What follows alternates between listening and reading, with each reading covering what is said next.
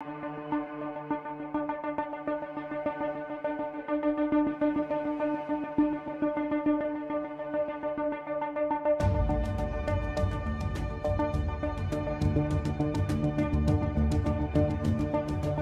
sees it all.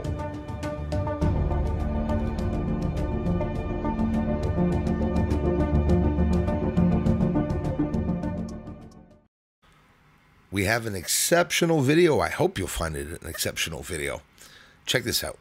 In the news, since the 19th actually, but we can see here as of the 21st of December, all the way to January 7th and beyond, actually a couple of days past that, there was nothing but fog here. And there was fog day and night, all day and all night. For those who care, well, anyways, for the ones that are curious, please watch till the end of the video. I have some secret moon footage, and it's a big ass secret on the moon. I have to share this with you all. So a mixed video. We have the sun, which I'm very worried about. Wait till you see it. So look what the sky looks like every day since, December, January. A lot of fog. This morning, last night again, more fog, and it's absolutely impossible for me to see stars, for me to see, I got some last night, but not for very long, so it's important to know that the sun, I think that's the reason why everything is acting the way it's acting, the weather's acting the way it's acting, that's for sure. The sun is very aggressive right now. Look at the beautiful snow, ice filled, sort of frosty. It's exactly frost on the trees. So the sun's very aggressive. We've had an X1.4, X1.9 solar flare a week ago, but now we have another coronal mass ejection that just happened. It's on its way slowly towards Earth for February 18th, late during the 18th. Look at the atmosphere. This is a beautiful, well, for 5 minutes, beautiful morning with the sun's rising, no clouds yet in the sky. It's only going to last for a couple of minutes. I got a members video yesterday of the film of the sun, on that I filmed the other day, and now today, January 16th, to show the differences. So it's turning, and these sunspots are turning to face Earth. How long are they going to last? Probably a couple of days. Look at the disturbance that you're seeing around the sun. So that's not the clouds that are going by, because usually we see a disturbance when we see the clouds going by. I don't know if you've ever seen the sunspots or the sunspot video. If it's your first time, you're lucky, because you're looking at one that's pretty bad. The sun, I've never seen it this bad so far. They're talking about dangers for blackouts and a whole bunch of things coming. I've had problems with my telephone lines yesterday and the past few days.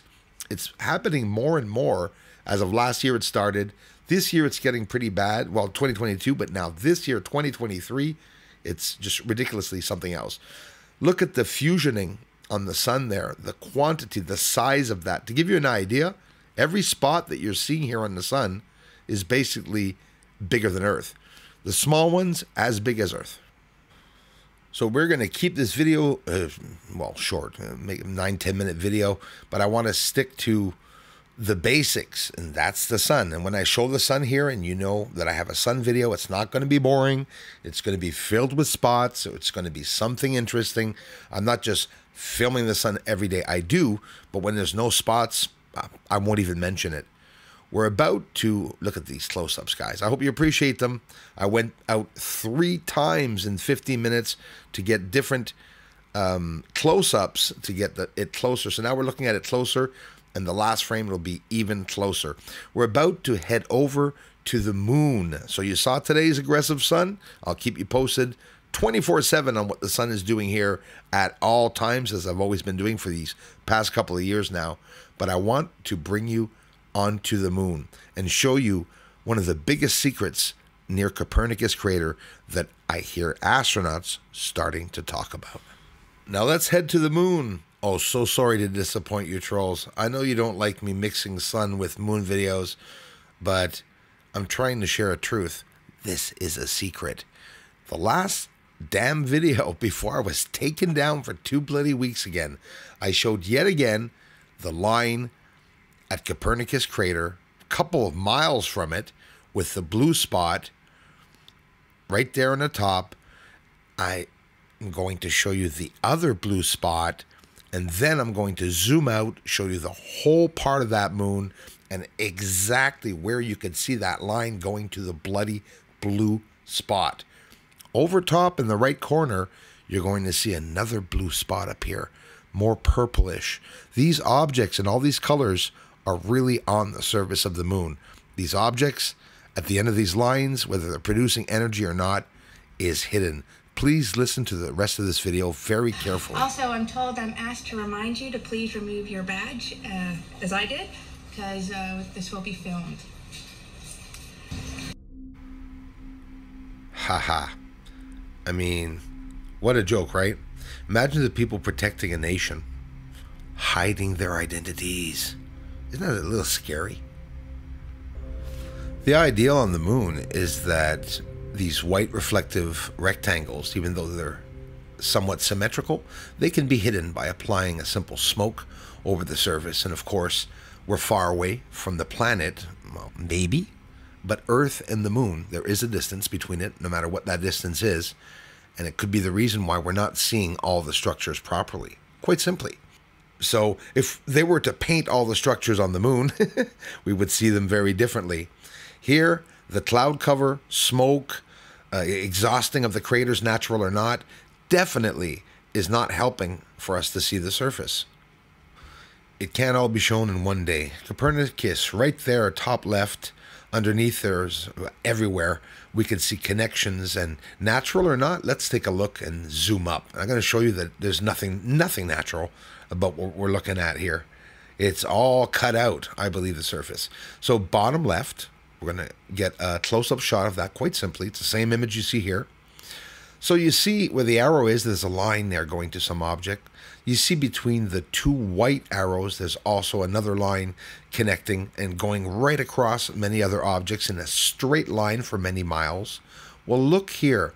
There's another object, that line, sorry, to a light source going over or under this other line, but yet going to that big structure again on the top, connected to 3 objects, smoky areas where a line is going through. What do you think they could be filtering, producing, building? Energy, oil, fuel, water, mining. I mean, there's a whole bunch of things that come into consideration. Look on the bottom where the arrows are.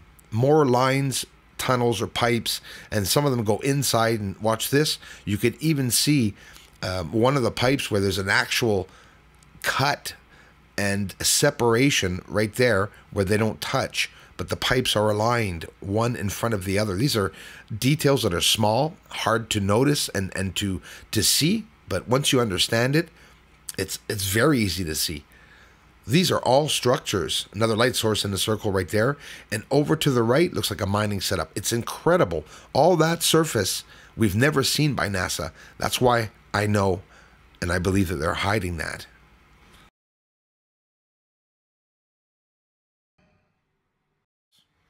Everyone, thanks for the generous contributions, and thanks for watching the videos. Aliens are up there on the moon. They may be even coming right here soon. Aliens are mining on the moon. Yes, they are up there. Doesn't matter, cause disclosure's coming soon.